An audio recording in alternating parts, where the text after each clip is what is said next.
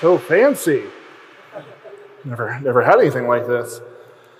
So I want to talk to you about the last decade or so of Rails.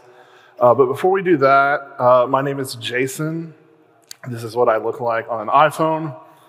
I flew here from Memphis. If you're not familiar with Memphis, it's the home of Elvis Presley, the NBA's Memphis Grizzlies, and the world's only Bass Pro Shop that's inside a pyramid.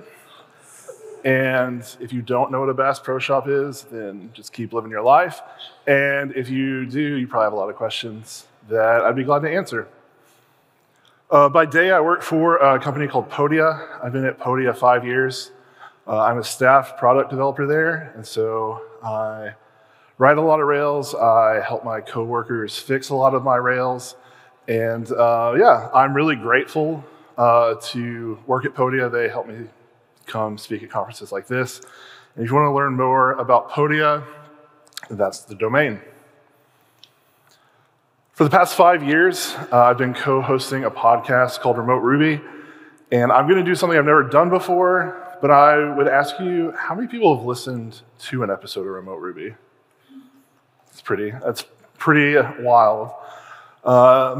This conference is also pretty special for me because it's the first time my wife has seen one of my talks in 7 years.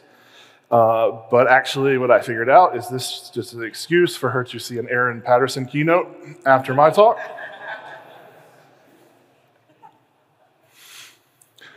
And along those lines, I want to be very vulnerable with you today, and I want to show you a very artistic side of myself that, no offense to my wife, that she just doesn't understand, but I think as a community you will appreciate, and that's how artistic I am. And I spilled my name with mustard on a hot dog, and this took me like 10 minutes, and I just need somebody to appreciate this.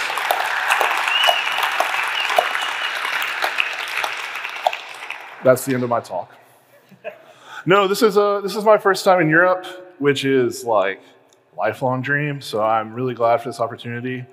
I've been struggling a little bit though, because I've been telling people I've been coming to Amsterdam, and they've been telling me about this awesome traffic light museum, and I cannot find it. So if anyone can tell me where the traffic light museum is, they call it the Red District, come find me afterwards. So, for the rest of my time, I want to talk to you about a framework that's loved by so many people, a framework that's really solidified itself as one of the best and continues to innovate. So today I want to...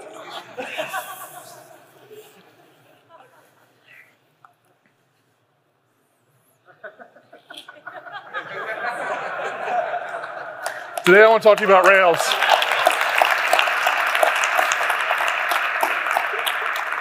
So it's been like a full 2 days of technical talks, all kinds of just excitement around Rails.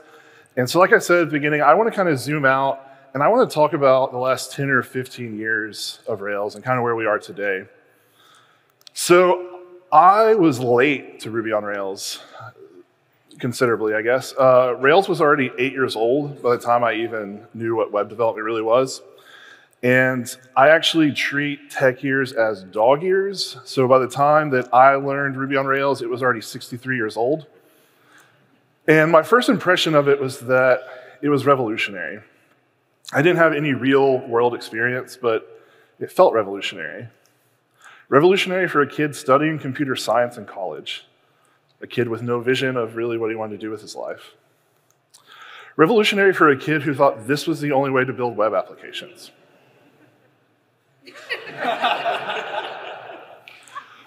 Because Rails empowered me.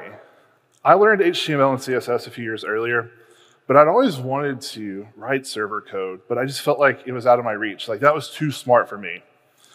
And Rails actually made me believe that building web applications was within my reach, something that I could actually do. It also showed me that it was a lot of fun to build web applications. I experienced an actual joy running Rails new. I loved, and I still love to this day, letting Rails handle database connections and schemas and all that for me. I actually was smiling the first time I ran a scaffold command because all of a sudden this little concept had come to life from just a few keystrokes. And at that point, I was hooked. It sounds cliche, but Ruby on Rails really did change my life. It gave me confidence to go all in and become a software developer. Within just 2 years, I went from selling musical instruments to getting paid full-time to work on real-world code in a real-world Ruby on Rails code base. And it's afforded me a ton of other opportunities, friends, a career, and even this chance right now to hang out with all of you. So yeah, I think Rails was revolutionary. But it wasn't just revolutionary for me. It was revolutionary, I think, for an entire industry. Now, I can't speak firsthand to what web development was like in 2003, and I'm sure several people in this room could come up and tell me after, but just from doing my very scientific Googling, I get a vibe about building web applications in the early 2000s. And that it wasn't much fun. It seemed like there was a lot of work to do just to stand something up. And people seemed really unhappy about that. There's a lot of complaints online about Java, Enterprise Java, and .NET from that time period. In fact, here's some real quotes I found about Rails when it was released. Things like, Rails is a powerhouse. Rails is one of those economy-changing tools. Do not look at Rails if you have to do .NET. 2 hours later, my .NET career was over. And this person who set out to prove the Rails folks wrong, now I'm one of them. Or you can take this quote about a healthcare company in the early 2000s switching from Enterprise Java to Ruby on Rails. They replaced a Java Enterprise Edition solution that wasn't moving the team forward fast enough. And the result? A 20-to-1 reduction in the amount of code needed to solve the problem. So yes, Rails was revolutionary. Not everyone found Rails evolutionary, though. The early days also seemed to bring some controversy, and I'm not really sure why anyone would find Ruby on Rails controversial. Some people just didn't share our love of the framework. You can find a decent amount of this criticism online as well. Things like, Rails is way overhyped. Anyone knows that a CRUD framework just doesn't cut it. Mapping web UI directly to the database never scales. Or simply, it's horrible. There's also this banger of a quote. Anyone who tries to convince you that Rails is in some way an elegant and consistent way to create web applications is entirely insane.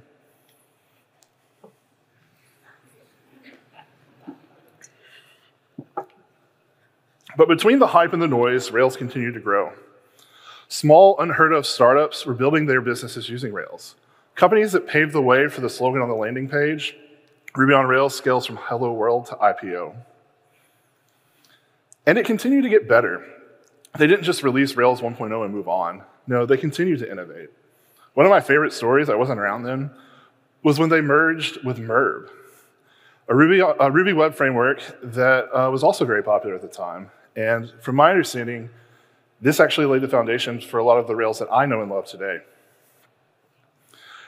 And before you know it, well, Rails was stable. It had solidified its place into web development, the hard problems were solved, and people were building and running businesses successfully on the Rails. We were writing our backends with Ruby, our frontends with HTML, unobtrusive JavaScript for enhancement. We had jQuery for interactivity. We were using CoffeeScript instead of ES5, which Andrew Mason still wants to use CoffeeScript. And we were building API endpoints with JBuilder. And best of all, we didn't have to test anymore. TDD was dead. But another name you hear for stable technology is boring technology. And by all accounts, at that time, Rails was boring. And depending on how you looked at it, this was a good thing. We were free to ride the waves of Ruby on Rails' success, getting paid to build software quickly, and we were having fun while doing it. Until JavaScript took over. And it got very popular. All around us, new applications, libraries, and tools were being built with JavaScript. We saw a rise in single-page applications as the one true way to build a website or a web app. Countless libraries moved to the Node package manager, and new build tooling was popping up everywhere. We saw huge tech corporations invest all kinds of time and money into making JavaScript just a faster and better language. ES6 really started to take shape. It made massive improvements to the JavaScript language. Many of the features that I personally loved in CoffeeScript actually found their way into JavaScript, eventually making CoffeeScript obsolete. And all of a sudden, it felt like JavaScript was eating the world. It was the future. Everything was built in it, and plus JavaScript made promises that not a lot of other languages could make. Like the promise of Node. Why would you write Ruby when you could build your front end and back end in the same language? Why would you write Ruby when Node is so much faster than old horse and buggy Ruby? And a common theme from developers during that time was, well, that whole ecosystem was kind of exhausting. But also, it was kind of a bummer, because for the first time, Rails was outdated. It was the old guard. And it wasn't just that JavaScript was popular. It's that people couldn't stop talking about JavaScript. They were excited about this new era of web development. They were tweeting, writing blog posts, blowing up Hacker News. It was everywhere. And though the noise was loud, Rails was still adapting to this new era of web development. In 2015, we saw Rails ship an API-only mode, a flavor of Rails without sprockets and any kind of front-end tooling. Useful for those of us who want to build some type of web app using Ruby on the server, but don't want to build our client using Rails, using a the JavaScript library. And for those of us still building full-stack web applications in Rails, we saw the introduction of Webpacker. Webpacker was a Rails-like wrapper for Webpack. Now, this slide may be triggering for some of you, but even though this was somewhat controversial, it was exciting because it meant we could actually start embracing modern JavaScript tooling. We could use NPM, we could take advantage of ES6 features that browsers didn't support yet, and for some people, it meant they could unit test JavaScript. And even though it came with complexity, I believe this was what we needed at the time. And it wasn't just Rails adapting. This package right here, React Rails, lives under the React.js repo on GitHub. This package actually allows you to use React components almost like first-party citizens in Rails. And we use this at Podia today. We have, please don't hurt me after, we have some React at Podia. And this package has been a dream. And on that subject, I would hate it if I didn't take a second to thank Justin Gordon at Shaka Code, because I think many of us, whether we realize it or not, have benefited from the different libraries and articles that helped bridge the gap for us during this time.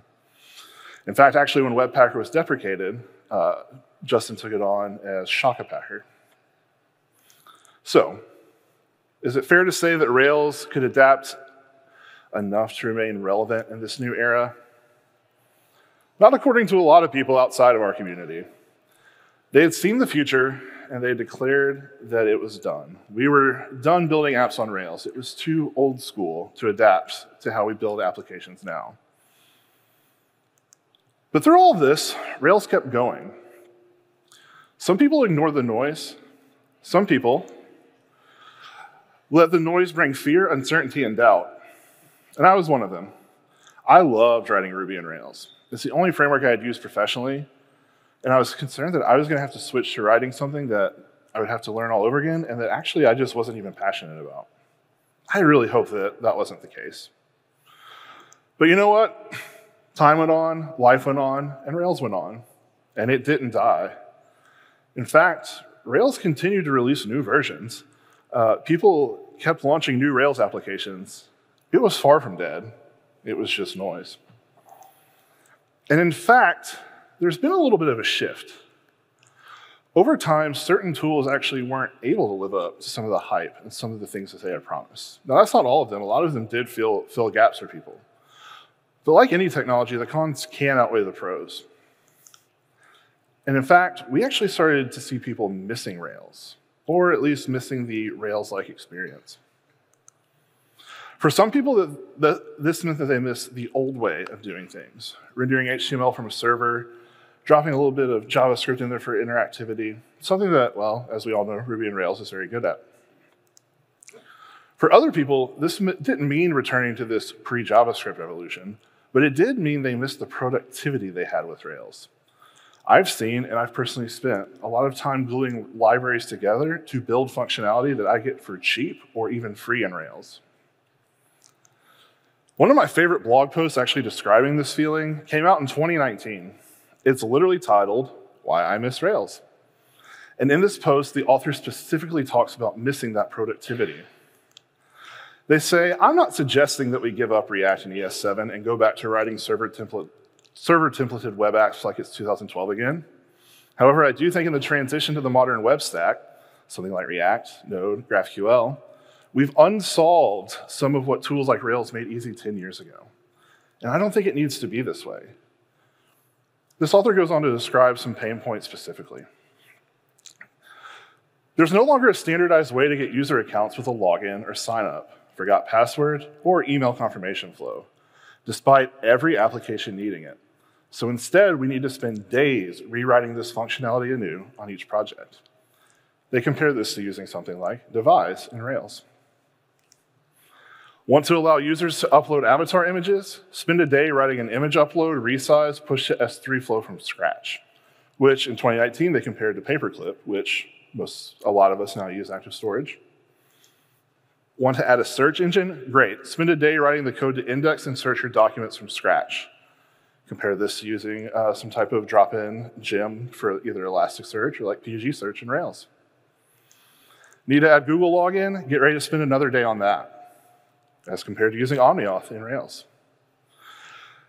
They go on to summarize by saying that all these things that used to be easy in Rails take a fair bit of manual effort today because there's not a standardized setup and ecosystem.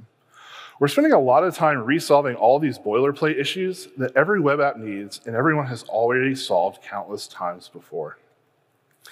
I think the majority of the problem is just a result of fragmentation in the modern ecosystem. It is no longer possible to make libraries that automatically handle all the glue code of integration into our apps because there's no standard setup at all anymore. The author concludes by saying that they wish for something like Rails in the JavaScript ecosystem, which isn't really necessarily the point of my talk today. But for others, Rails itself was what they were looking for. The JavaScript revolution is old enough that there's actually plenty of developers that got their start in this ecosystem and have never used or even heard of a framework like Rails. That blog post I just referenced, well, you'll be surprised to learn it was on Hacker News in 2019. And I want to highlight one of my favorite comments from it. This person actually came to Rails from Node. I came to Rails from Node, and I am thoroughly convinced the author is correct. I couldn't estimate in my first few months at the job because Rails makes things that would have taken at least twice as long, easy to do, even without gems. Plus, I've seen only a third of the compatibility issues between our version of the framework and up-to-date gems as I saw while I was writing Node full-time. Rails is the first non-enterprise framework I've felt that lets me focus on the correct level of concerns for my current needs. And up until this point, I've been referring to everything in past tense. Rails is this, Rails is that. But now, let's fast forward and let's take a look at today at what Rails is or is doing. Well, I think Rails is innovating. Around the end of 2020, we started to see fresh ideas and excitement in Rails. Look at all the talks we've heard just in the last 2 days around Hotwire itself, an elegant server-rendered answer to complex JavaScript frontends, a first-class citizen of our ecosystem. The announcement of Hotwire in 2020, I think, brought a much-needed excitement to this community. Rails bid farewell to Webpacker in favor of two first-party packages, JS bundling and CSS bundling. Instead of having an opinionated tool about which asset building tool we should use, Rails said, you know what, use whatever you want, we'll take the output and we will serve it through. And actually, to be honest, this may not seem like a big deal, but this is one of my favorite changes that's happened in the last 5 years in Rails. It's actually enabled so many new features in terms of client-side stuff. And do you know what the current trend in client-side applications seems to be? Server-side rendering. Now, obviously, this isn't a new innovation for us, but who knew this would be considered innovative 20 years later? The other day, I installed the latest version of Next.js, and it was actually breaking because it wanted me to server render everything, and I had to explicitly say, no, I need to client-side render this. So how about that? We are hipsters. Rails 7.1 dropped yesterday with just a host of goodies. There's plenty of talks. There's great blog posts on some of that. And you know, all this to say that, well, Rails is exciting.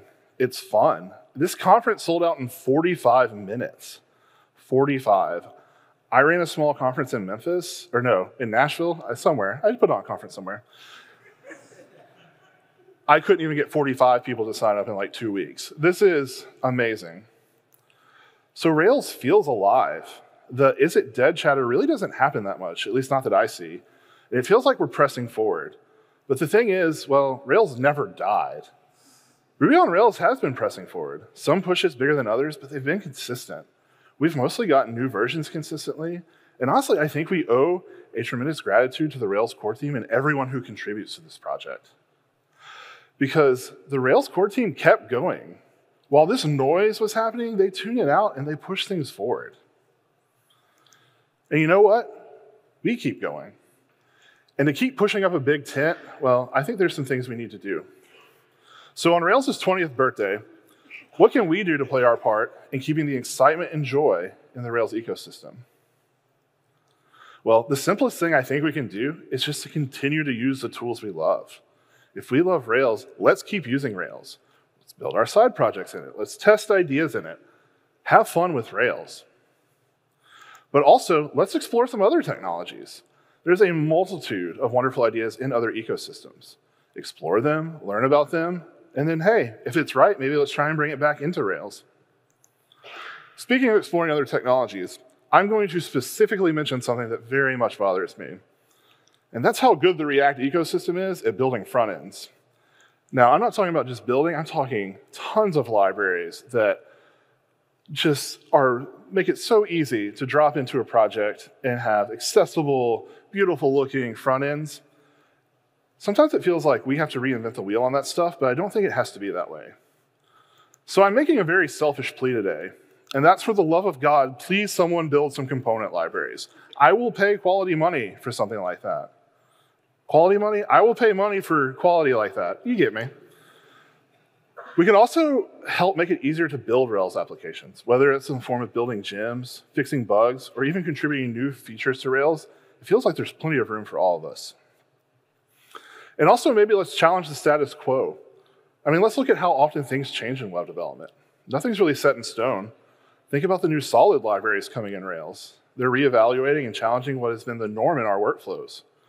Now, not every challenge will be successful, but we can't get there without trying. And share your ideas with us.